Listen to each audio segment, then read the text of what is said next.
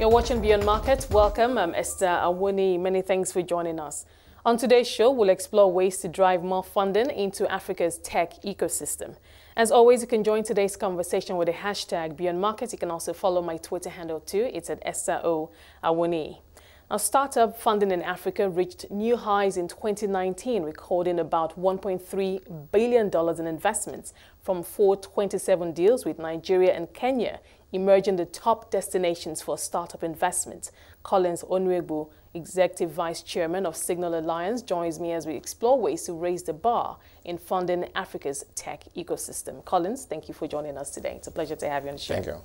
1.3 billion US dollars. Just 3, 4, 5 years ago, it was just under 200 million US dollars. So a big leap, obviously, for the continent. But before we go into what we're expecting for this year, let's just take a few steps back, take a look at some highlights from 2019, where we saw 427 deals, and of course Kenya and Nigeria accounting for about 81% of total deals, of total inflows of VC cash.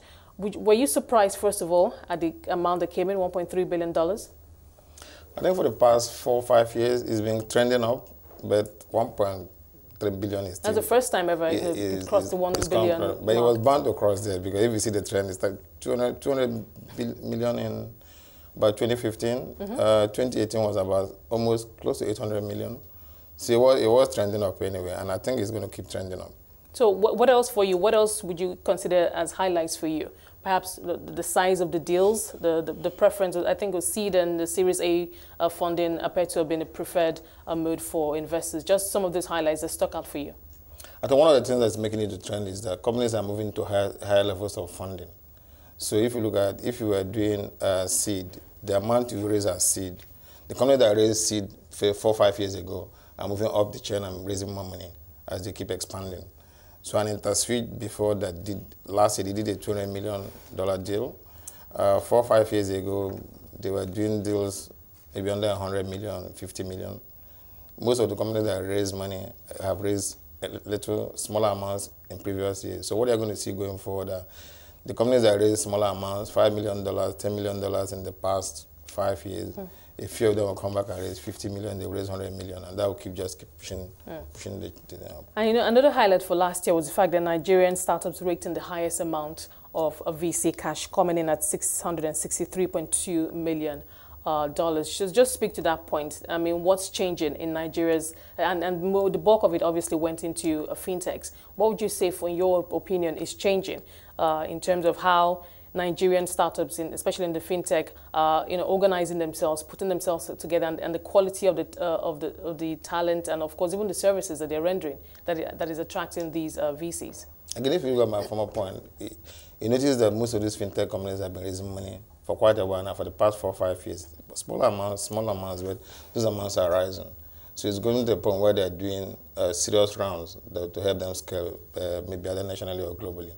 So we will see more fintechs in Nigeria raising larger amounts as they want to scale beyond Nigeria and scale across. So anyone you see that has raised money, most times, even though whether they're in Nigeria or another place, they want to raise money for Nigeria and expand to Africa or beyond Africa.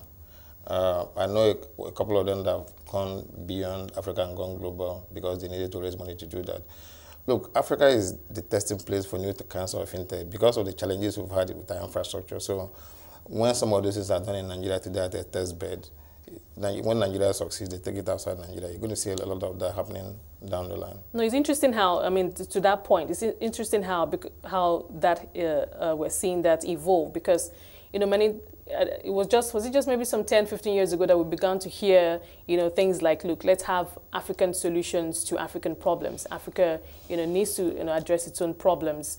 And now we're beginning to see that happen. And then it was started small scale. All of a sudden, investors outside of the continent took notice, because now, for many of these companies, at some level, they were able to sort of scale, but obviously they needed more funding, more cash. And now this is what we have. This is what we have on our hands. But do you think that at this stage, it will continue at this stage? Because I'm just thinking it may come to a point where, yes, I mean, we probably won't be able to solve all our problems, especially within the tech space. But do you think that there's still more scope? How much more scope do you think that we have to continue to explore it at that level where we're still solving some problems that perhaps are peculiar to the continent?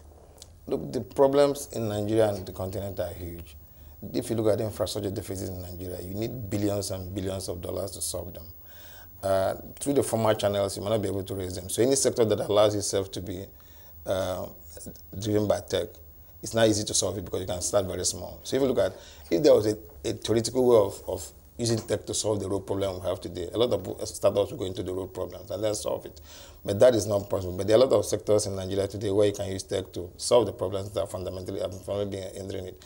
The second one, that fintech, I think that the banks lost an opportunity because, and then fintech people are taking advantage of that. Because if you look at banking has not evolved the way it should have evolved. So people saw opportunities, and fintechs are taking advantage of what banks should have done. And the cat is out of the, I mean, they let out of the bag. So no, there's nothing more they can do about it again. So this fintech you are seeing today, we eventually have the capacity to compete with banks. Because banks were the old fintech. You know, I've had a couple of bank CEOs here, and I've asked them that question. You know, because you know what we're hearing is that very soon, or the banking of the future will obviously be very different. We probably won't have the brick and mortar anymore, and the fintechs could overrun the banks. And many of them said, no, we're already partnering with many of these fintechs.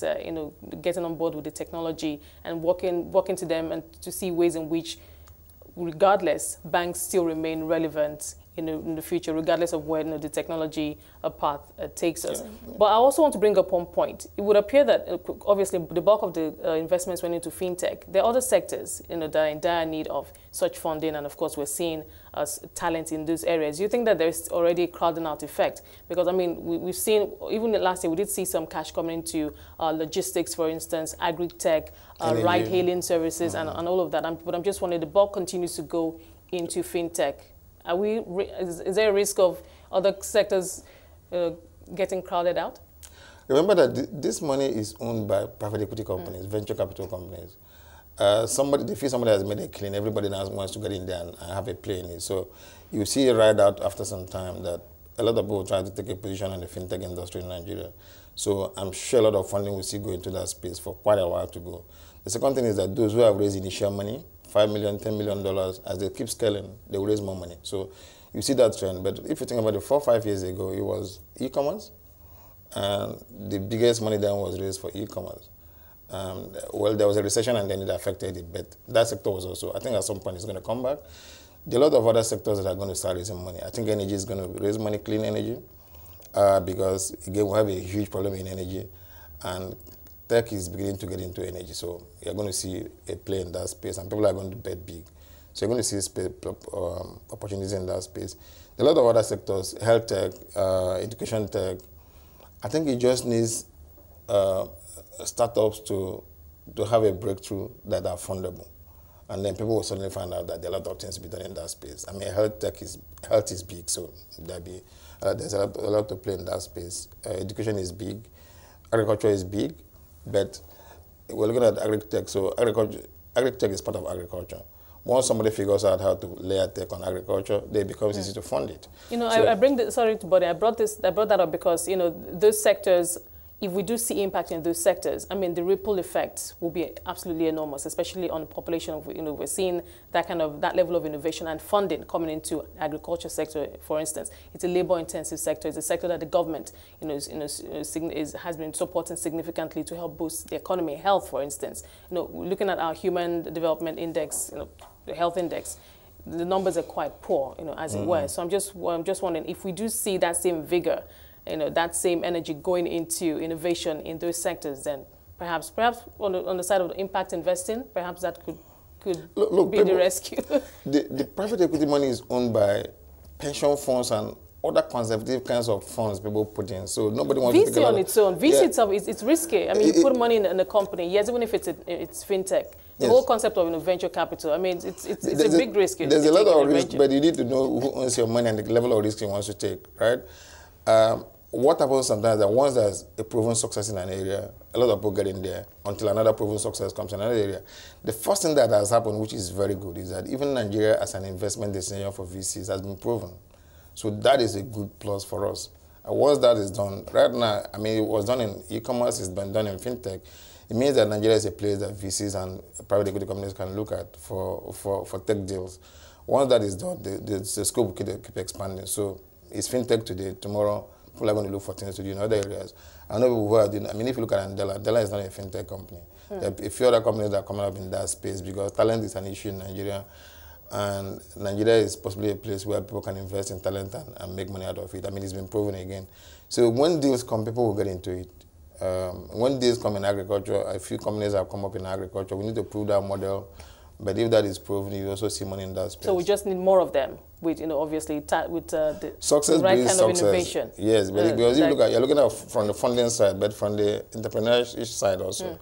That a lot of entrepreneurs are getting into fintech because they've seen other people succeed in that space. So a lot of people are going to keep going into that place. When people see people succeed in agriculture, they go into agriculture. When people see health tech, we just need to see successes in those areas, and then you see that good opportunities will come and the money will get into them.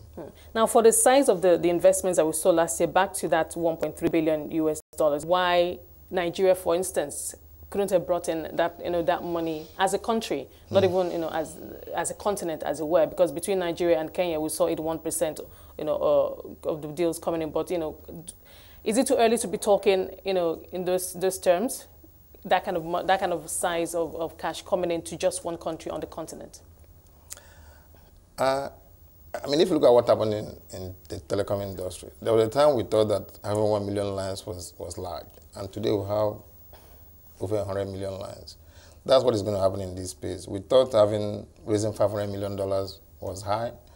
Now it's 1.3 million. We'll get to 1.3 billion. We'll get a point where Africa can raise $5 billion, $10 billion, and Nigeria can raise $1 or $2 billion. I don't think that is even big enough. The size of problems we need to solve in Nigeria requires that we raise more money to solve those problems. We've before waited for traditional companies to solve those problems. But what is happening right now is that people are taking their chances and then trying to solve the problems they can solve, and they're making success out of that. So I think that's what will drive it much. But what will move the needle? I'm just wondering. There are a couple of things that move the needle. One, there'll be more deals because a lot of people are getting into Nigeria is a young population, so a lot of young people are getting into startups. A lot of them are going to fail, but they fear are going to come out through that and raise money. And once they start raising money, the process of raising money, once you raise seed capital, you raise venture capital, you raise private equity capital, and it keeps rising. So there are a lot of companies today that have raised $1 million. Watch out for them. In 5 years' time, the successful one will be raising $100 million, $50 million. Once you have that, you get a point where there are 20 companies raising I know it's funny, we're not tracking, I'm not sure we're tracking those, because last year, the guys who made the headlines are the ones that maybe got from $20 million upwards, $100 million US dollars. But a couple of them will probably just got, like you mentioned, $1 million or maybe just a little less. The board that started about, but they didn't make the headlines. I'm just wondering, but those guys are sort of like under the radar, but they're there. They're there. Look, 5 years ago, if you raise $1 million, you'd be on the radar, not under the radar, right? Yes. And then last year, if you raised 2 years ago, if you raised $20 million, you'd be in. The question is, I mean, the scale is changing every year. They're going to keep changing. Once somebody has raised $200 million, two companies raised at least $100 million last year from Nigeria. So we've broken that by, it's no longer a big deal. What we're looking for, the next time we're looking for something, maybe we're looking for $500 million as a single deal. So if you're raising $1 million today, you'll be under the radar for a lot of people. But I'm an angel investor. There are those of us who look for companies that are under $1 million, and we see them. So there are different kinds of investors down on the chain, right? Everybody will look out for who is interested in. So the private equity companies are looking for companies that will do $50 million and $100 million. But as an angel investor, I'm looking for companies that are raising under $1 million. So we see them early. We help push them up the chain for venture capital companies to see.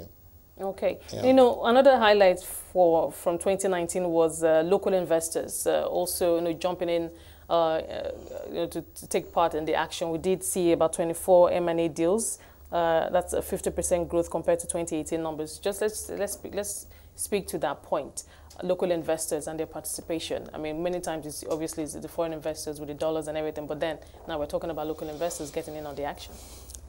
Look, I'm part of the Lagos Engine Network. For the past 6 years, we've been preaching that local investors should get in early. Those who got in early enough are part of the deals that are happening, the large deals that are happening now. So some of these large deals you are seeing today, they were local investors in some of them. The large money comes from outside, But the best we can do at this point is to make sure that we invest early enough and become already and become part of the early investors. Do we have enough money to invest, get local investors to invest $100 million in a company? I don't think we're at that level. We have to get the appetite. Perhaps it's foreigners that will show us the possibilities that exist locally, and then we'll get in. Collins, I would like you to just hold that thought for us. We'll come back and talk more about local investments. If you're just joining us, Collins Onuegbu, Executive Vice Chairman of Signal Alliance, is our guest today on the show, and we've been exploring ways to drive more funding into the tech ecosystem on the continent. Collins, thank you for your time so far. Let's pick up from where we left off. We're talking about local investors, getting in on the action. We did see significant footprints last year, but speaking to the point where you said, angel investors, they've always been there, but of course, when the big cash comes in from outside of the continent, those are the kind of that make the headlines. Yes. For the past 5-6 years, we've been part of this industry, growing the investment space as angel investors. But the thing that we can only do so much. One is that they know that we don't have enough local angel investors, so we've been campaigning to increase their number. So Lagos Angel Network, we've been at the forefront of campaigning to make sure that we increase the number of angel investors, because at the startup level, most of these companies you see today, the biggest problem they have is to have somebody to bet on them at that initial level, because it's too risky for venture capital companies and private equity companies. So, but I think that is also changing. So we're beginning to get a lot of people who are interested in angel investing. The second problem was there's always been M&A deals and private equity deals in Nigeria, but most of them were in oil and gas and manufacturing. So you could see a lot of deals in the oil and gas industry. I think tech wasn't the play for them. That is going to change. I mean, when you're a private equity person in Lagos and you see somebody from New York coming to do a deal in Lagos, you should tell you that something is wrong with the way you're looking at the market. So a few of them are going to begin to look at market. So what I'm hoping to see down the line is that if a deal is done for an industry, for instance, there's a local player, maybe the local private equity company with an international private equity company. In that way, they can get into deals, the large deals that are being done. And then some people are starting private equity and venture capital companies locally today in Nigeria to focus on tech or to focus on another area, a startup area. And that is good. So you're going to start seeing the effect of that down the line. Some of them are starting small, so they're doing the $1 million deals, the $250,000 deals. And then when it goes beyond that, foreign investors come in. But at the angel investor level, I mean, obviously you're the ones here on the ground here, closer to these companies. What are those challenges you see perhaps for these startups at the initial stages? What are some of the common challenges or problems that you see them grapple with? Look, by nature of angel investing, you see so many companies before you invest in one. So you see all sorts of companies and you invest in a few. And sometimes some of them work, some of them don't work. The lot of companies that start up, the rate of failure of startup companies is very high, because one is that sometimes the founders are not educated enough to run the companies they want to run. So sometimes they're in sectors that are not going to scale, and you don't want to invest in a sector that cannot scale. Sometimes the support system we need locally is growing, but the support system we needed before for startups, so things around SME development, things around education of founders, I think is growing right now. Even the legal support, the support system around legal work, financial due diligence and other stuff. So a lot of things that needed to help in both startups and investors to build that market. We are not there before, but they're growing. So, but as those things grow, you found it's easier to get startups who can invest in. Right now, I think the problem we have is capacity to invest in all the deals we see. Before, there was a time recently when we couldn't find the kind of deals we wanted to invest in. But that is changing also. For these companies themselves, what about the quality of the talent that they need, the talent needed to help build and even scale these companies? Yes, money is coming, but going forward, it has to be, the company has to scale, has to run profitably for the VC cash. I'm just wondering, what do you see on the ground? There's a good and a bad side of it. Right now, getting tech skills is very hard. Okay, but for a country that has 20-something million youths unemployed, to find a particular sector where you can get a job very easily is very nice. So I think that the way the talent problem will be solved is two ways. One is that there are going to be investors or startups who go into the area and solve the problem. Okay, we have a lot of. It's not for want of people. We have a youthful population that can get into tech and they'll get a job. So I think that problem is there right now, but it's going to be solved. I mean, Mandela has tried something that has worked. If people are getting into that space, we need to solve the problem by educating people who come out of schools and move them to areas that can employ people so they can solve the problem. It's sad that Nigeria will have a talent problem. We have too much unemployment to have a talent problem. And it's not as if we don't have educated people. So the problem is going to be solved. But right now, there's a big problem because if you want to scale today, you need to hire. Tech talents are getting more expensive and they're getting unstable. You're competing with more established companies in Nigeria. You're competing with more established companies any other place in the world because as a tech talent in Nigeria today, you can get a job anywhere in the world. You can stay in Nigeria and work in Germany, you can stay in Nigeria and work, or you can decide to leave. But it's not a bad problem to have.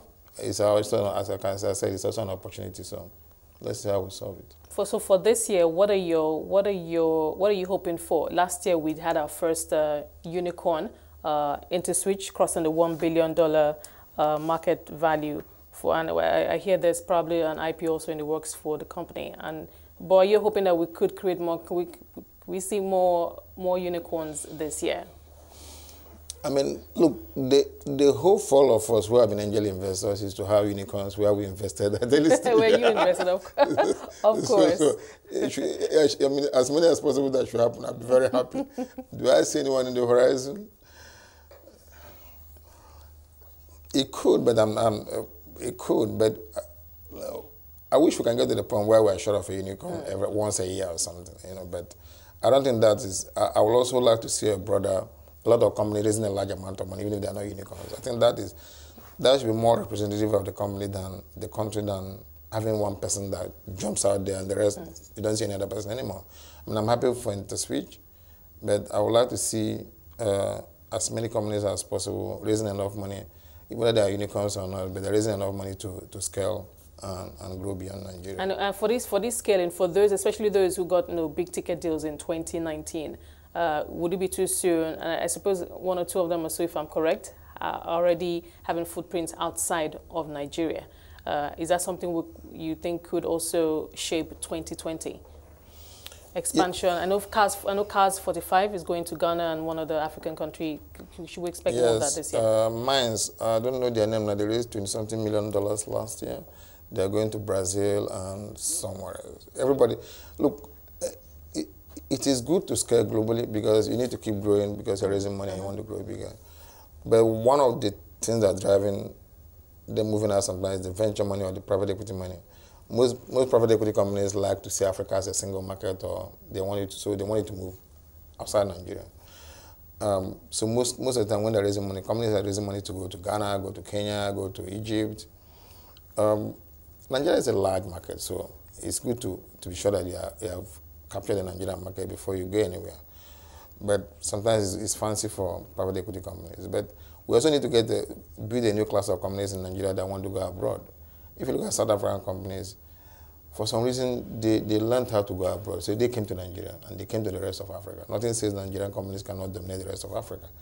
It's an opportunity, but it's something we have to learn to do very well. But I wouldn't advise anybody to get out of Nigeria until you're sure that you've captured your local market. You have to own your local market before you go to another place. I don't think it's wise for companies to boast that they're in Kenya and Nigeria, Kenya and Ghana. Meanwhile, in Nigeria, they're not doing so well. So are you expecting more? I mean, we're wrapping this up. I think we have about 2 minutes left. More exits, more IPOs this year.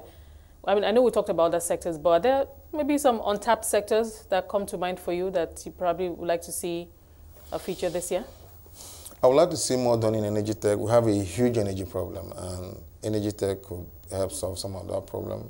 I would like to see stuff in health. Again, the health industry in Nigeria needs to be challenged, and maybe tech can challenge it.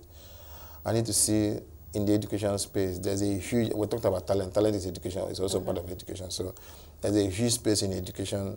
The problem is that regulation puts most of the business with old universities, and universities are not doing so well. Okay, so perhaps there's a space there to break that and then get a lot of funding into that space. We need better education, better quality of talent, and I think there's a lot of opportunity in that space. Okay, now for you, what is your 5-year projection for this? Because it's as if this is a 5-year milestone, and we've gone from just under 200 to we're 1.3 for the next 5 years. What is your focus? What do you see? Look into your crystal ball and tell us what you see. In 5 years, I would like to see Nigeria doing more than what Africa is doing right now. So if Africa is doing 1.3 billion, Nigeria should be comfortable with 2-3 billion in a year.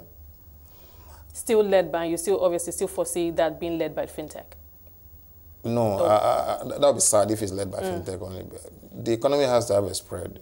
I mean, there's need for startups in every sector of the economy to help the country. You cannot just have fintech as the only sector. At some point, fintech will saturate, and then we have to look for this in other areas. Otherwise, we cannot keep growing. Okay. Collins, we'll leave it there. Thank you so much for talking to us today. Pleasure having you on the show. I've been speaking to Collins Onuegbu. He's the Executive Vice Chairman of Signal Alliance. Of course, we've been looking at venture capital funding Africa's tech ecosystem.